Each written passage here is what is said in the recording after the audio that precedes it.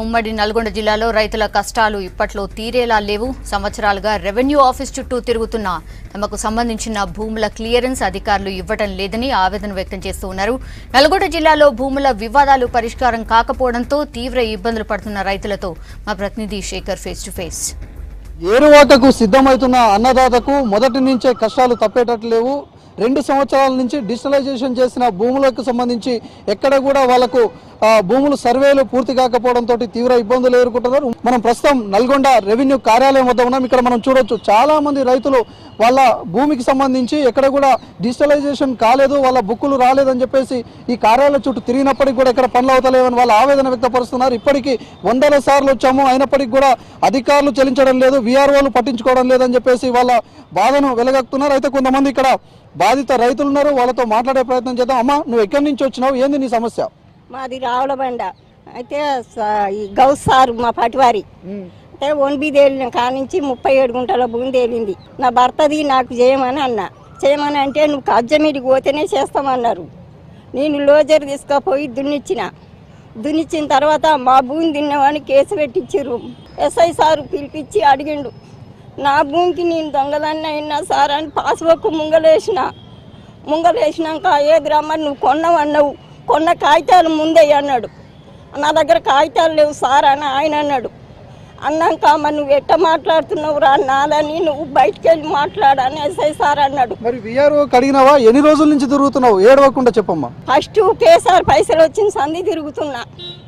నా కొడుకు ఇకులాంగు చేత కాదు, నువ్వు ఎదురు పోరాటం చెయ్యి అని వీళ్ళు అంటుండ్రు. చేసి నీ పబ్జమికి నువ్వు పోయిన తర్వాతనే నీ భూమి నీకు ఇస్తామని అంటుర్రు.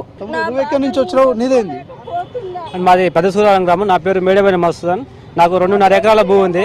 ఫస్ట్ విడత నాకు 2.5 ఎకరాలకు కరెక్ట్ 10,000 చెక్ వచ్చింది. నెక్స్ట్ విడతకి పోయి అడిగితే నువ్వు కొత్త పాస్బుక్ రావాలని చెప్పారు. కొత్త పాస్బుక్ కావాలంటే ఎలక్ట్రానిక్ బయోమెట్రిక్ వేయాలని చెప్పారు. బయోమెట్రిక్ వేస్తే వచ్చినప్పుడల్లా వీఆర్ఓ ఉంటాడు, వీఆర్ఓ ఉంటే బయోమెట్రిక్ అతను ఉన్నాడు. ఇట్నే ఒక ఎలక్షన్ డ్యూటీ అని, మాకు ఎలక్షన్ డ్యూటీ ఉంది, మాకు కాదు బాబు అని చెప్పారు.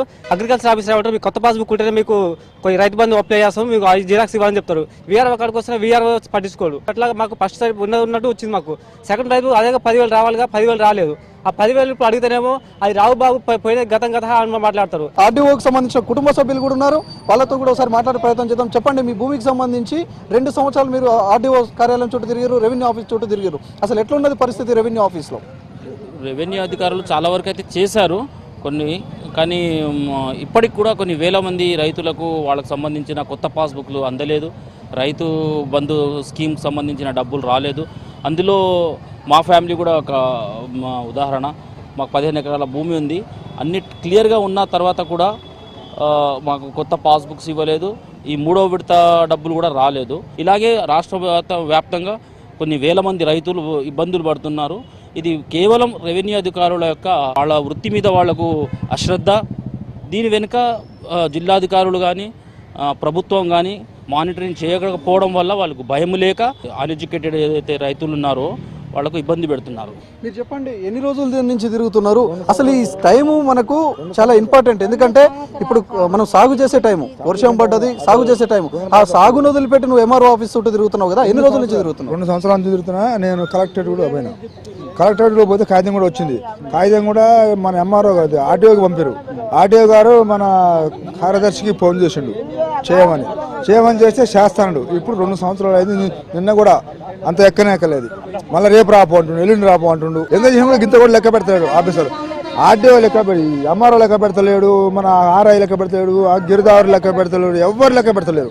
మా బతికి ఇట్లా ఉంది మాకు. ఒక్కొక్కరు చాలా చోట్ల రెవెన్యూ కార్యాలయంలో నిత్యం రైతాంగం మొత్తం కూడా కొన్ని వందలాది మంది రైతులు కార్యాలయం చుట్టూ తిరుగుతున్నప్పటికీ కూడా అటు అధికారులు సరిగా రెస్పాండ్ అవ్వడం లేదని చెప్పేసి పదే చెప్పుకొస్తున్నారు. ఇప్పటికైనా జిల్లా కలెక్టర్ దృష్టి సాధించి ఏదైతే రైతుల సమస్యలు ఉన్నాయో ఆ రైతుల సమస్యలకు సంబంధించి పరిష్కరించాలని ప్రాధాన్యపడుతున్నారు ఇక్కడ జిల్లా రైతాంగం.